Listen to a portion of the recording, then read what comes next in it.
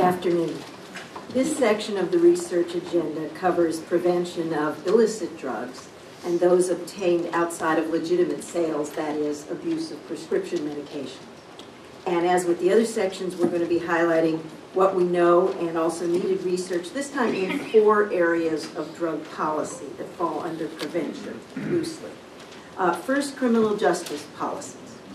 Some of you may know that many of you, that mandatory minimum penalties have fueled a huge increase in the criminal justice population during the past 20 years.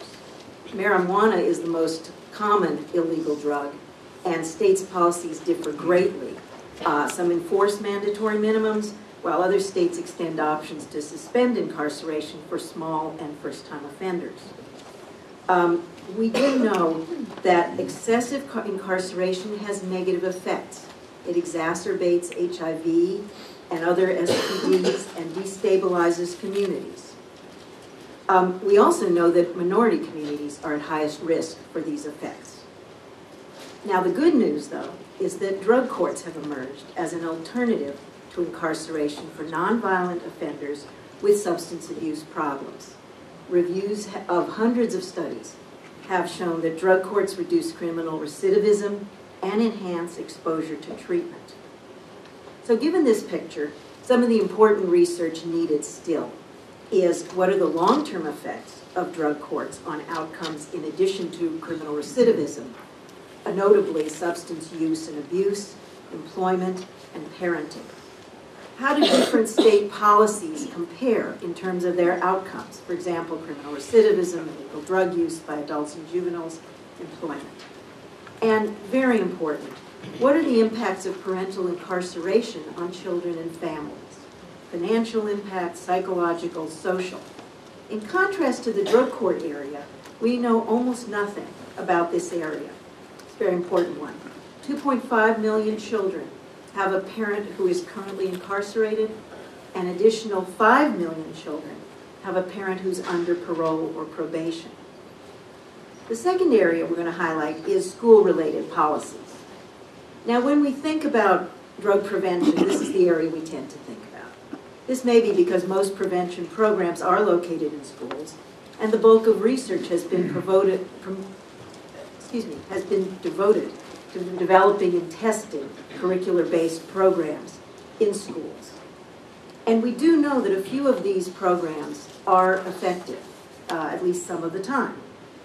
However, we also know that schools tend to select programs that are of questionable effectiveness, such as DARE, and homegrown programs, and often implement even the evidence-based programs poorly.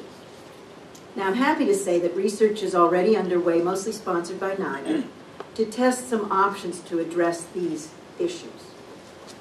By contrast, though, what I want to emphasize is that very little is known about school-based policies for on-campus drug use and sales. For instance, suspension, parental notification, counseling, and alternative schooling. And school districts are spending quite a bit of resources and money on these options. The only school-based policy that has received some attention is drug testing, which is still a very low priority in states and school districts. Between 5 and 9% of districts utilize it. And there is little clear evidence that it has positive effects.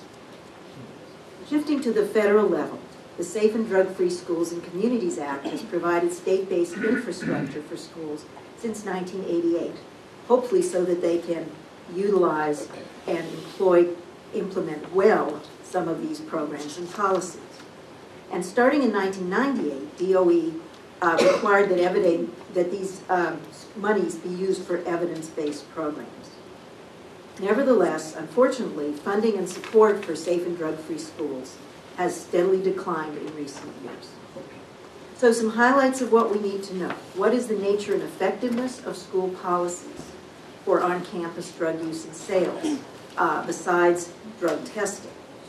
What do we know about drug testing at this point? What are the characteristics of schools like lunchroom monitoring and teacher training in positive discipline that can prevent bullying, violence, and drug-related delinquency? The next level that we have looked at in the documents you have is community level prevention policy. I'm going to skip that because Tom has mentioned it and Harold just spoke about it also in terms of alcohol, and it's not really all that different.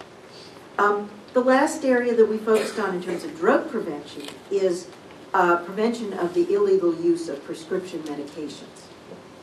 This area of legal drugs has escalated in recent years and has received quite a bit of attention. It's actually a rather complicated area for prevention because, for example, surveys show that by far the largest source of psychotherapeutic drugs that young people obtain, about 70% of those that they obtain, are free or stolen from friends and relatives. Not the easiest thing to prevent, but we should certainly be looking to do that, to find ways to do that. Only 2% of these drugs were purchased on the internet, although the DEA says that this is a growing problem. Also, I'm happy to say there are several federal initiatives underway, some, that emphasize prevention of prescription medications and abuse of those. However, it's not clear to what extent these are effective. So given this picture, a priority topic for research certainly includes how effective is the National Youth Media Campaign in reducing access to prescription medications for young people. Another, is there evidence that advertising prescription drugs directly to consumers has increased the non-medical use of psychoactive and other kinds of medications? Thank you very much. The next presenter is Dennis McCarty on alcohol and drug treatment.